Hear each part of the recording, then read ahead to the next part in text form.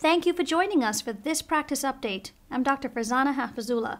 Joining me today is Dr. Mehmet, Asim, Bilen. Dr. Bilen is an assistant professor in the Department of Hematology and Medical Oncology at Emory University School of Medicine. Welcome again, Dr. Bilen. Thank you so much for having me today. Yes.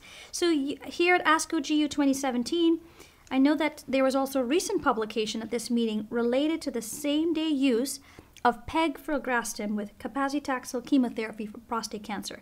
Can you tell us about some of the practical implications of this research? Thank you so much.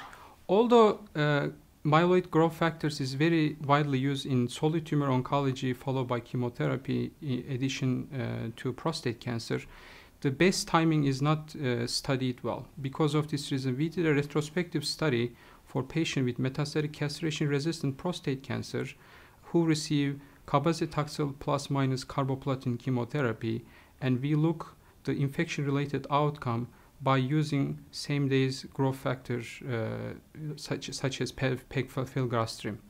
In our retrospective analysis, we include 150 patients, and then we analyze the infection-related outcome.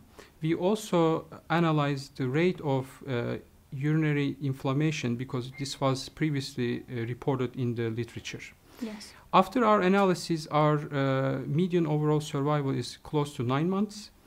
And when we look the infection-related outcome during first cycle, actually same-day pegfilgrastim gives less incidence of infection-related outcome versus the 24-hour administration.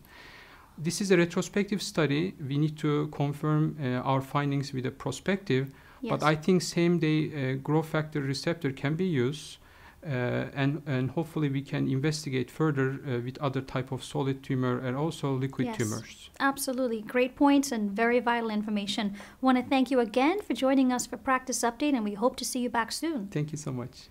Thank you for joining us for this edition of Practice Update. I'm Dr. Farzanna Haffizulla.